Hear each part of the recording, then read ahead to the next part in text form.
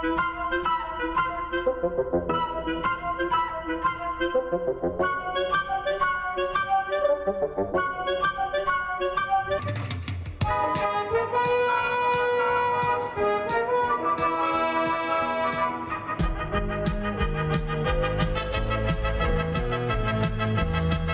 is our military prototype, Galvatron.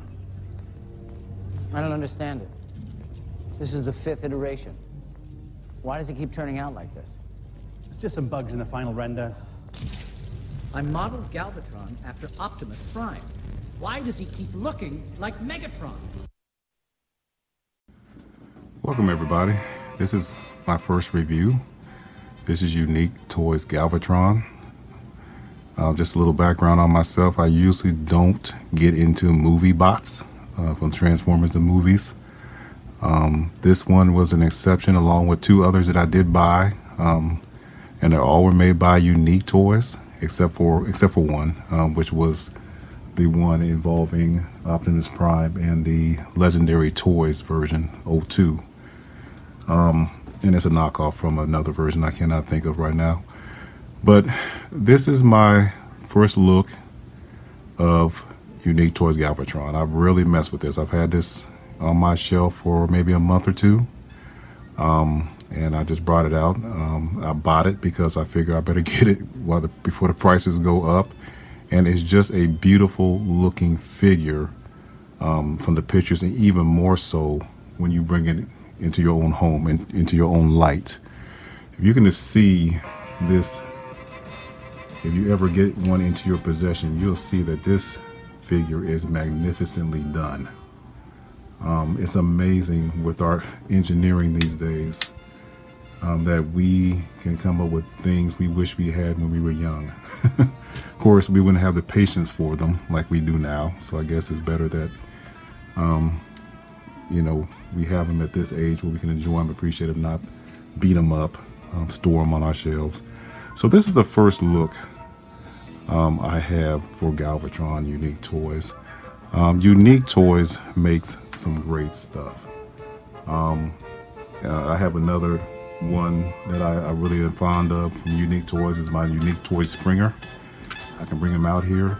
A lot of people didn't like this Unique Toy Springer because it's Fisher pricey, or it's just too bulky or too fat, or however they thought about it.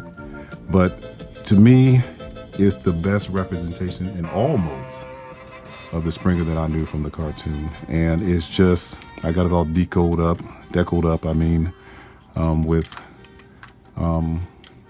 stickers and stuff I got from Toy Hacks. But this, to me, is a one of the great first offerings from Unique Toys. And we'll go further in the next segment dealing with the feel.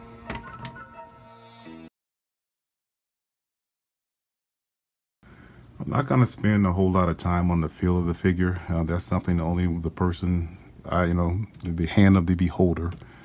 But I wanted to have a segment on feel. A feel is very important to me when I buy a figure. I look at videos, I watch stuff, and I say, okay, this figure looks like it's made, die cast maybe, has a good quantity of die cast, well made plastic. I'm not going to use a lot of technical terms in my reviews unless they just come to mind. But I always want a figure like Fans Toys figures that are very well built. Therefore, their feel is going to be excellent. This feel, and I have a rating scales at the end of my video that I'll put, every segment that I have there, I'll put a rating on there. And this feel is as good as it gets to me.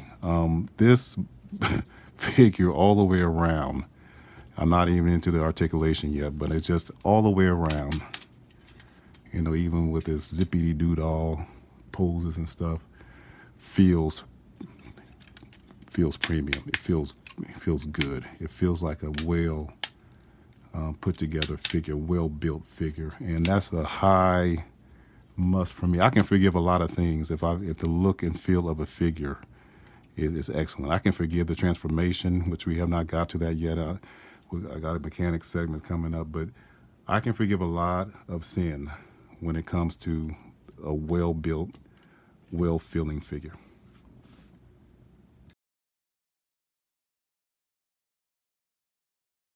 So when it comes to the mechanics, to the maneuverability, and then maybe we'll talk quick. I might even decide to even transform this guy a little bit. I think there's plenty of reviews that are going to be just as good out there, that are already out there, that can tell you how to transform them or show you how to transform them. But I just want to just do the general aspects of the mechanics of this figure. When I manipulate and move around the joints, very tight joints.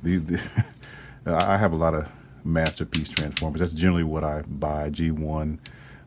These ones with the movie versions, that including Galvatron and Optimus Prime, which I'll probably show here shortly to compare how it moves, how it sounds. This is a super tight Masterpiece figure. This figure is even oddly jointed in the legs. You don't really get a straight kick out. You see how it moves in when you kick, when you push this leg up.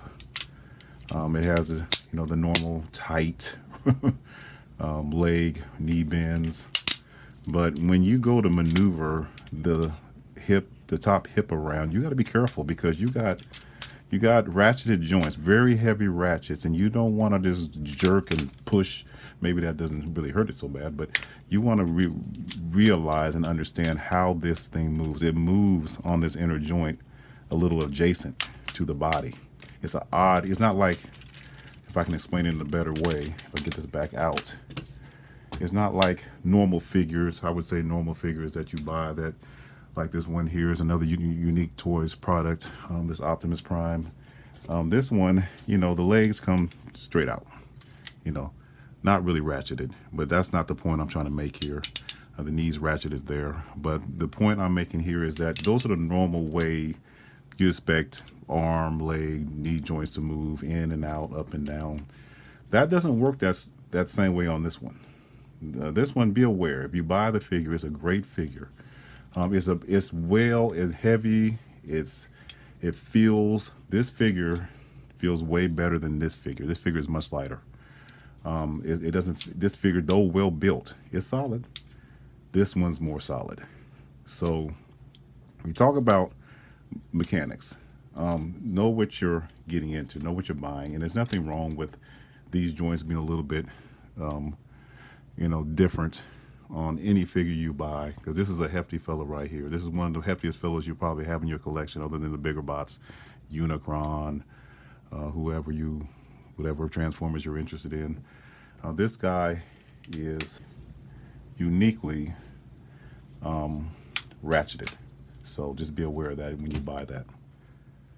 To figure how it transforms, this one's unique because what I remember from the movie, this, you can't go by the guides and the other reviews when it comes to that. Take a look at the movie and how this guy transformed.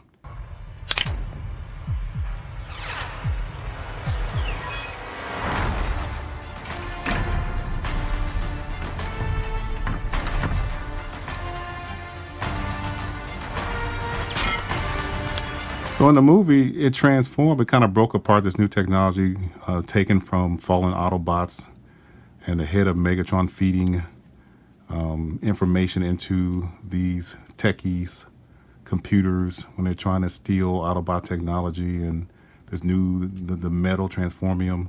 And they make a new, Galvatron and new Decepticons through that.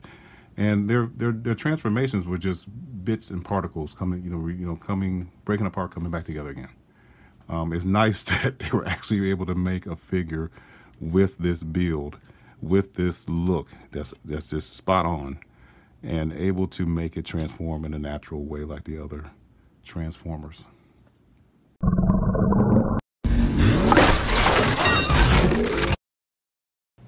Okay, whew. I had to take a break. I took a few hours break, actually. I did the transformation, as you've seen, stop motion. And there's a few things to talk about.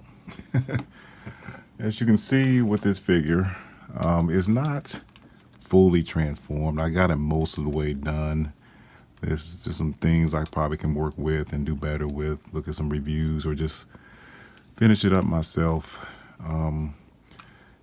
It wasn't the easiest transformation. A lot of panels here to unfold from his back, his torso area.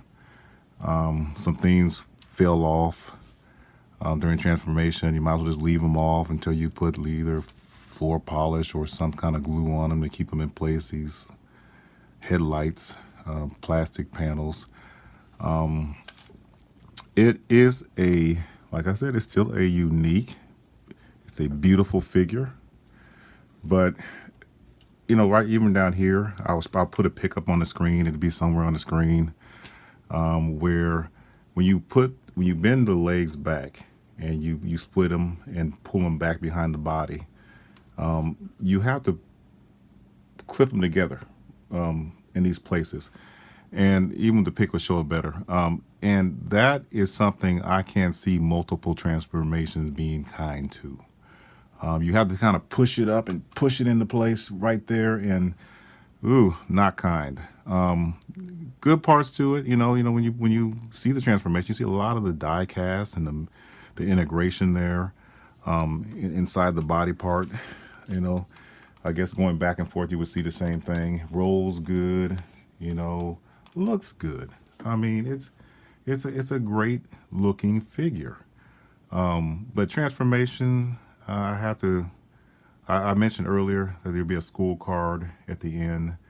I'll make it quick. I didn't want my first review to be too long, and sorry, probably longer than I really meant it to be, but you can't just skip through everything. Sometimes if you decide to talk about something, sometimes you go a little further than you ever expect to go. But I like to keep all my reviews and future reviews at a limited time.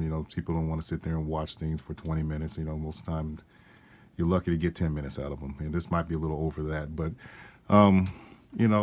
still proud of the decision I made.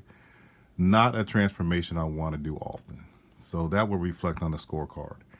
And you'll see the scorecard of how I scored, how I rated. It may change in the future, but that's something I just decided to do firsthand. So, yep, this will conclude my review on mechanics.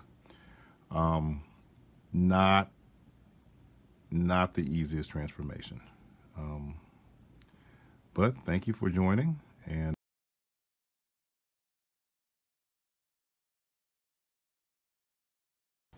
whoops, one more thing. Haha, my first review. You always got to miss something. You're going to make a mistake on something, but not a mistake. Just forgot to mention price. That was my fourth and final category. I started with look, the feel, the mechanics, and the price. That would be mentioned on the scorecard as well. Real quick.